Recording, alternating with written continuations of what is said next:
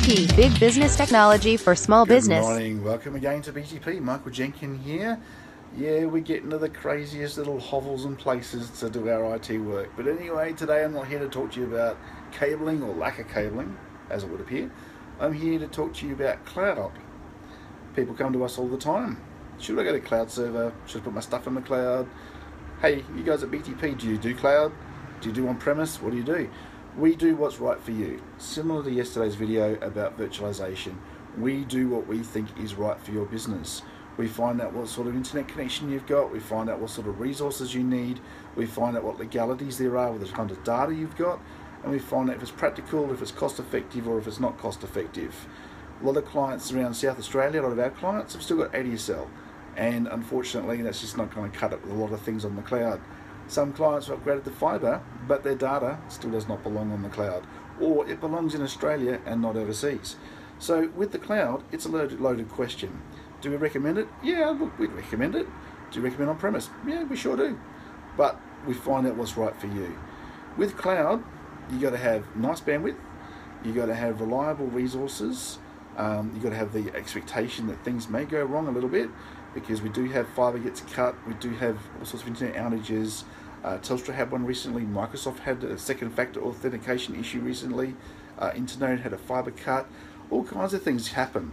So when it comes to cloud, we've got to think about the best way to make sure you're getting the best bang for buck.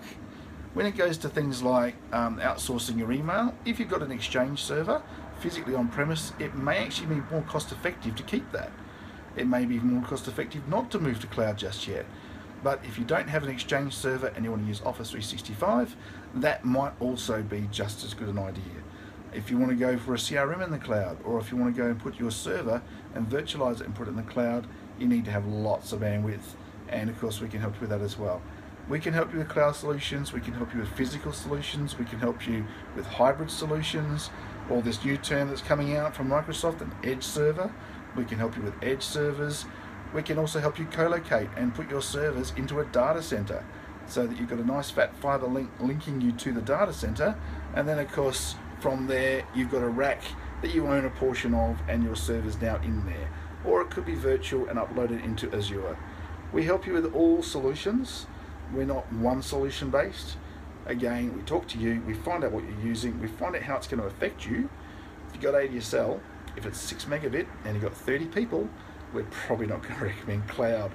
If you're an accountant or deal with data to do with miners or school or something like that, and your data has to reside in Australia, we'll make sure it resides in Australia or does not go cloud.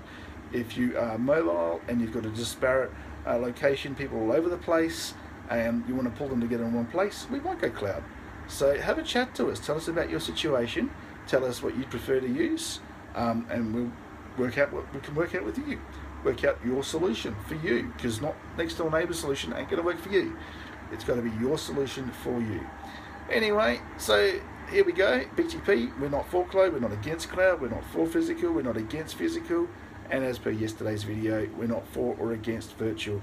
We do everything, we just figure out what's right for you. So think about those things, have a great day, and we'll catch you again tomorrow.